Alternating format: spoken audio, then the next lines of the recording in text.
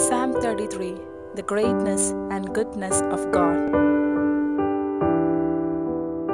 Rejoice in the Lord, O you righteous. Praise befits the upright. Praise the Lord with a lyre. Make melody to him with a harp of 10 strings. Sing to him a new song. Play skillfully on the strings with loud shouts.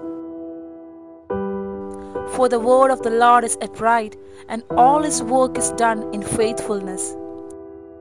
He loves righteousness and justice. The earth is full of the steadfast love of the Lord. By the word of the Lord the heavens were made, all their host by the breath of his mouth. He gathered the waters of the sea as in a bottle. He puts the deep in storehouses. Let all the earth fear the Lord. Let all the inhabitants of the world stand in awe of him. For he spoke, and it came to be.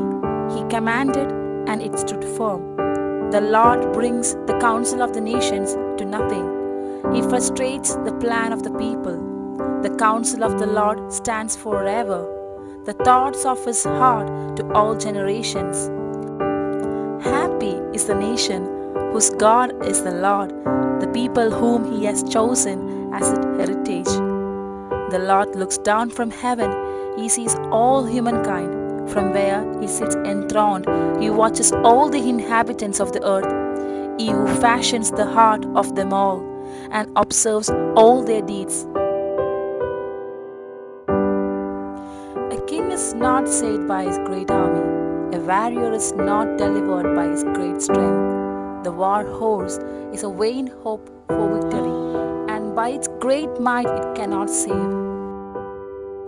Truly, the eye of the Lord is on those who fear him, on those who hope in his steadfast love, to deliver their soul from death and to keep them alive in famine. Our soul waits for the Lord. He is our help and shield. Our heart is glad in him, because we trust in his holy name. Let your steadfast love, O Lord, be upon us, even as we hope in you.